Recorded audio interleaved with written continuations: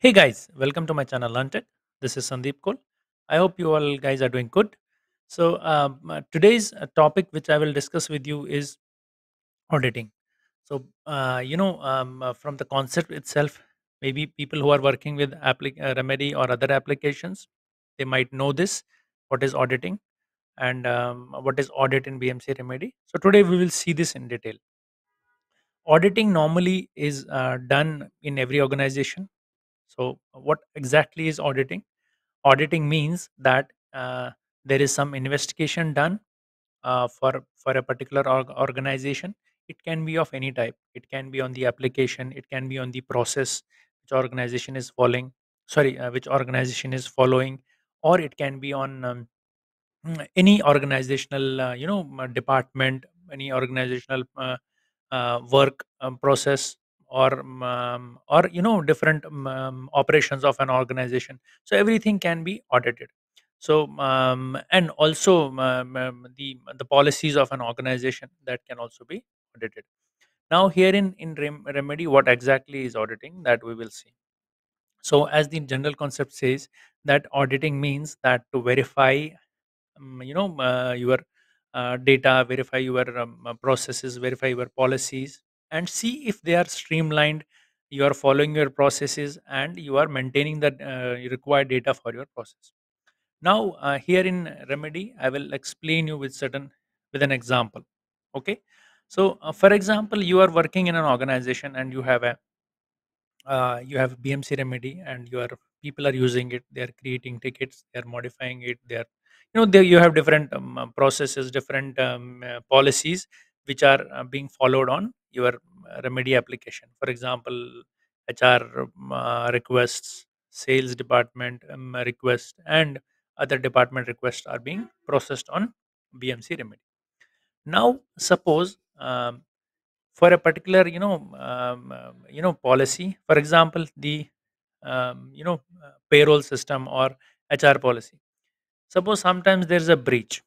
Okay, so there was a request from somebody, and some other person was able to see this request who was not supposed to see it. So then that means there's a breach of policy. So this person who was not supposed to do this was able to do it.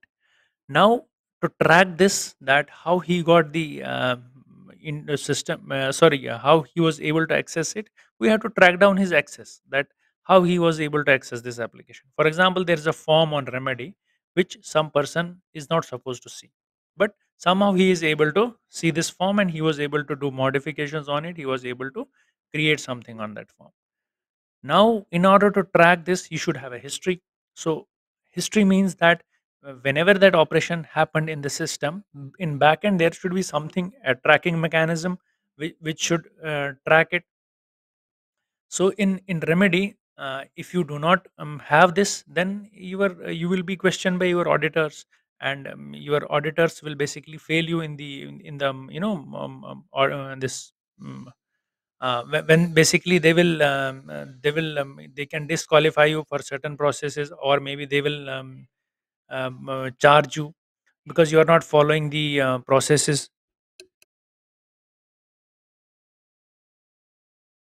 So then this this can happen in an organization where you are not following a particular person. Now auditor also, as an auditor, they will also want you to maintain certain data, or maintain certain aspects of an application of a process, so that later in future, if you want to investigate, you should be able to give him the proper justification. Okay, this is how it happened. Maybe it is not the fault of an organization, maybe it is not fault of an individual, maybe it is a fault from a system. So but you should have a proper way of justifying it. So now in this sense, for example, that HR form, we have defined an auditing.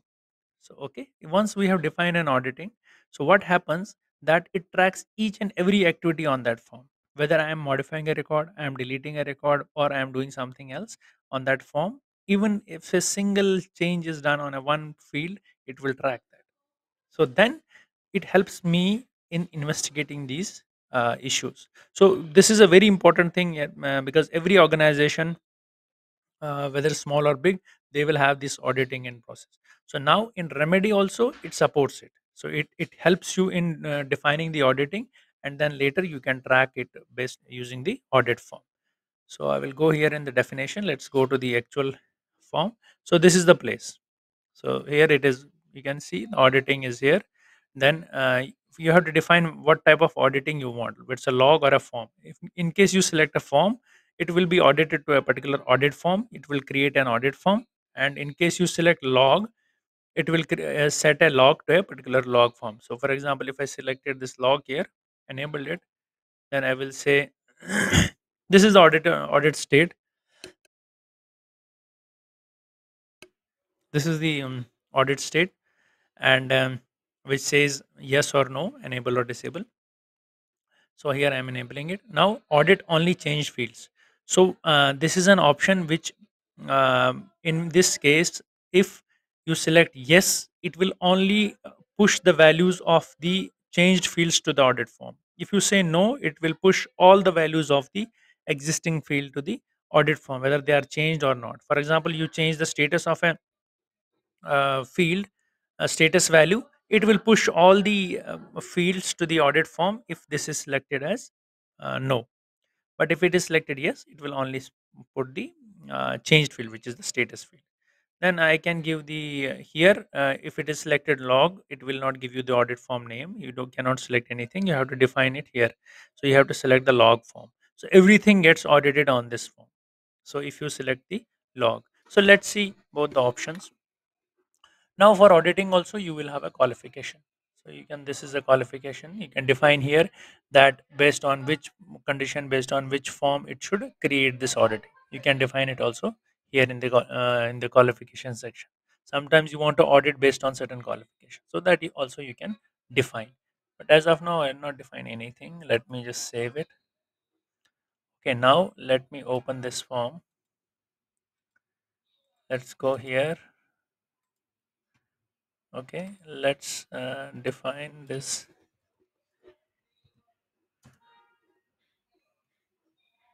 Let me see this form. Let me open this form. Okay, now let's go back to the this actual form, and here let me make some changes. Okay, I will say this is 60. I'll save it, and now if I go to the log, search it, so it should have an instance of this.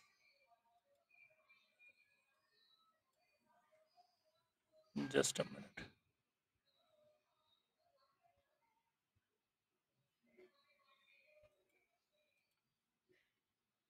So here,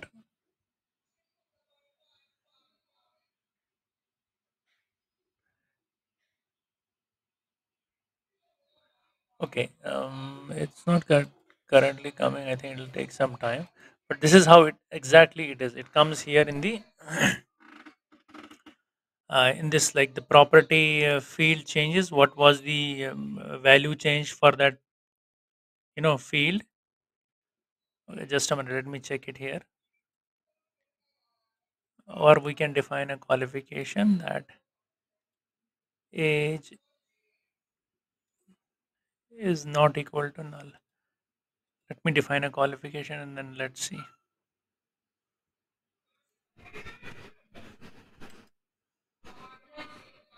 Okay. Now let me go back to this form again. Sorry, let me verify this form. Student underscore table. Yes, correct. Now here,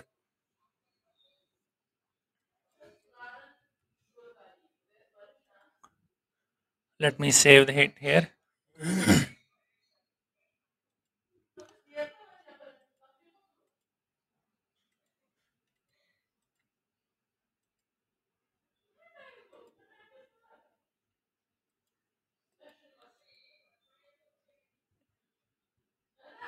I think it is yet to run. It will run and then it will come here. Let's see the other one option, okay?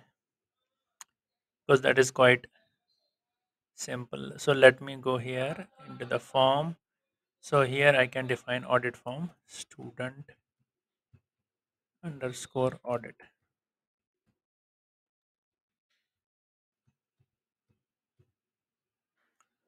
and then I will save it.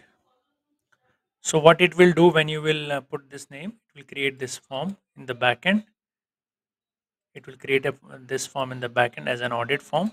And now what will happen? Any changes to the any field on that student underscore table form will be audited on that form. So it will be stored here in this. So you can see it has created this audit form. Currently there isn't anything. So let me make some changes.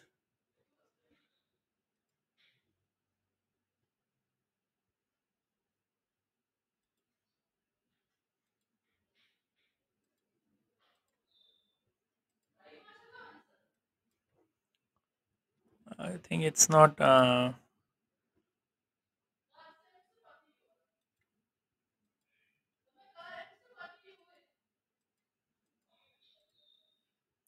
Yeah, it will. I think it will not do this immediately. It will run through a process and then it will do it. But here, this is how exactly it is done. You will enable it, and then this will. When you make changes to this form, automatically it will track everything on this form. So even let's suppose now the example which I have taken, if somebody had accessed this form, he had done some changes, so you will be able to see that he was able to access this form on this particular date, this particular time. It will have everything in this form.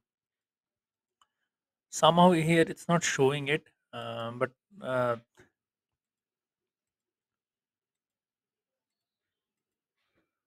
it's not showing it here. But this is just the concept of auditing, how it works. You can try it in case you are facing any issues. Just let me know. I will help you in this. Uh, you can enable it on your own system and then try it. And this is just an normal, basic BMC concept for auditing. Just it's very simple to define it here, and then it'll automatically it gets activated, and you can audit any form, any regular form on BMC Remedy, and then it can be tracked. So you can track all activities on that form. We normally do auditing on main forms where we are storing the data. For example, in case of incident management, we will have that incident form. In case of problem management, we have the problem form where we can define the data. So sorry, where the operations are happening on daily basis, and all some critical forms where you want to keep a track of the entries. You can define it where you want to keep a track of the changes happening in that form. So then you can define this auditing there. I think this is it from my side. Thank you. Thanks for watching this video. Please subscribe to my channel and like my videos, and I'll be posting more such videos in future. Thank you.